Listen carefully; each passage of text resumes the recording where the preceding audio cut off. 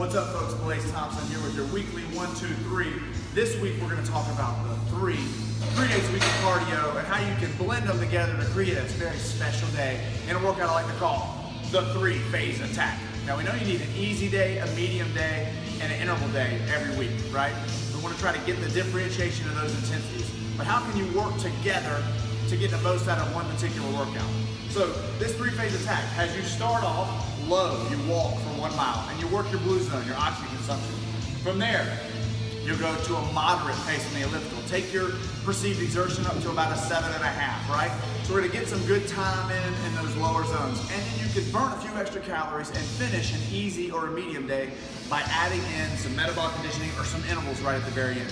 So for this, we put together a little Metcon, kettlebell swing, TRX pull-ups, sit-ups, and 2 suicides. If you don't have a basketball court to do suicides on, then run a sprint to a particular point and come back as fast as you can for 3 to 4 rounds. Let's take a look at these exercises real quick. First of all, kettlebell swing. As you can see, we're in paradise. And we got some people grinding right now, all right? So kettlebell swing. Get the bell out in front of you. Arms linked, hips back. Hike, snap, squeeze your hips at the top as you reach back tight with those hands. Next, you're gonna run to the TRX grab or TRX pull-ups.